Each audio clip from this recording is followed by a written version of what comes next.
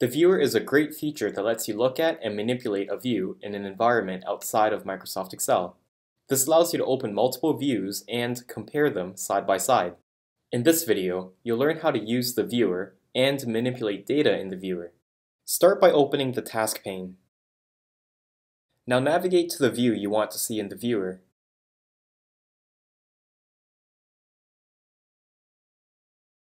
In this demonstration, I'll use the Revenue Analysis view.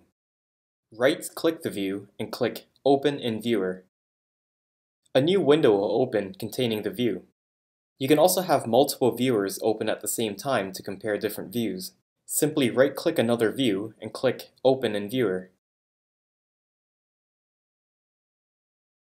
From the viewer, you can manipulate some of the data. For example, you can move members around the rows, columns, or context drop zones. You can choose to hide the ones you don't want to see,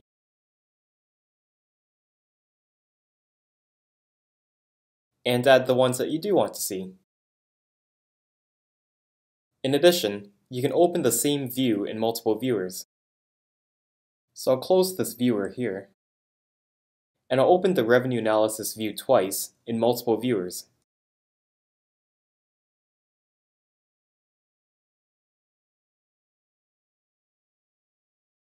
And this allows you to work on them in sandboxes.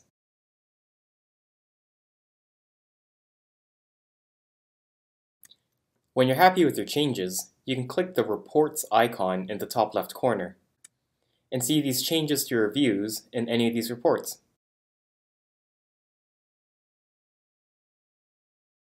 And that's it. That's how you can use the viewer in IBM Planning Analytics for Microsoft Excel to look at and manipulate your views.